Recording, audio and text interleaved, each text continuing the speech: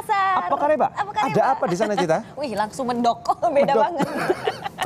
Di sana ada yang murah meriah nih, karena sebagai wujud kebersamaan menyambut 17 Agustus 2014 nih, Hari Kemerdekaan, warga di sana menggelar namanya Bursa Barang Bekas Pakai atau Garage Sale. Waduh, Cita banget ini.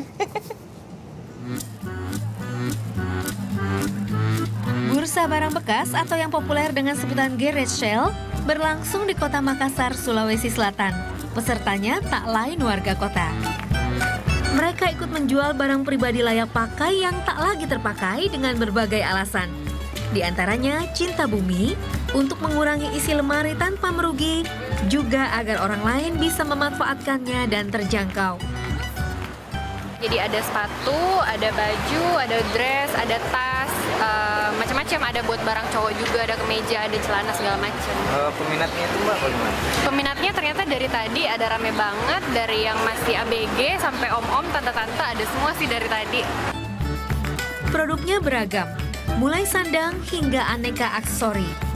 Harganya relatif ramah, mulai dari Rp20.000 per potong atau per buah. Sejak awal buka, ajang ini pun senantiasa ramai warga.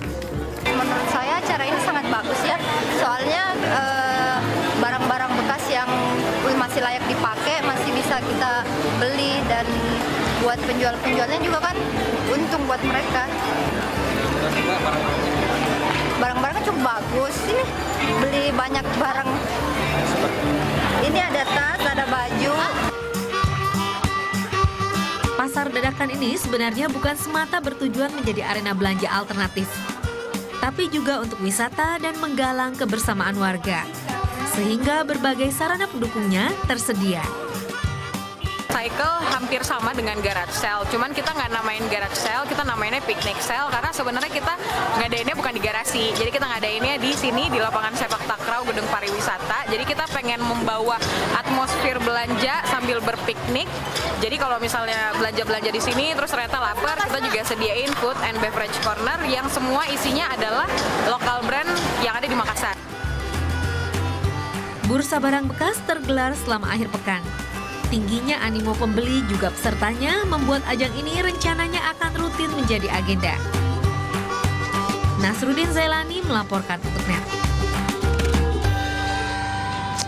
Seru, Ci, tuh ikutan. Harusnya, tapi saya juga lumayan sering ikut nih. Jualan apa beli? Jualan. Oh, jualan. Dua-duanya sih. Jadi awalnya beli, lalu kemudian jualan. Karena lumayan banget, isi lemari kita jadi berkurang. Kalau misalnya barang-barang daripada kita nggak pakai, mending di garage sale-in.